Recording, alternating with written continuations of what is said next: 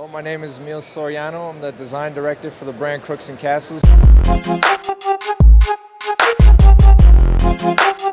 Crooks and Castles started as a brand by a good friend of mine, Dennis Calvero.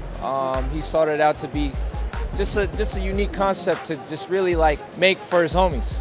And from there, it just kind of ignited this whole thing, and we're here 10 years later, and this is what we're doing. So the Crook is like anybody that had to do dirt to get where they're at, and the Castles is the goal to get there. Everybody has like a devil and an angel on both of their shoulders. That's what Crooks and Castles is. The most recent collaboration is what you see here in the booth, is our Monopoly collaborations.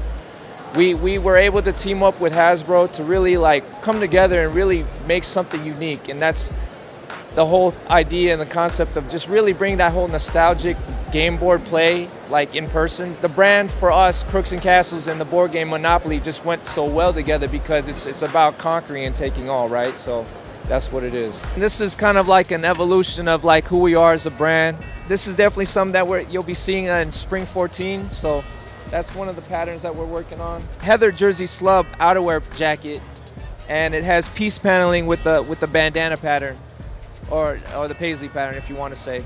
This is a staple piece in our line. We've had this since day one. This is like just the traditional Crooks baseball stadium jacket.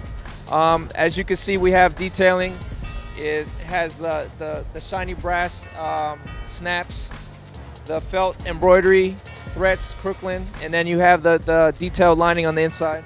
Obviously, this is a staple for us, the whole bandana pattern. I know it's a big trend right now, and it's continuing to trend. This is pretty much, you know, the new direction for the brand, and we did it in a military shirt.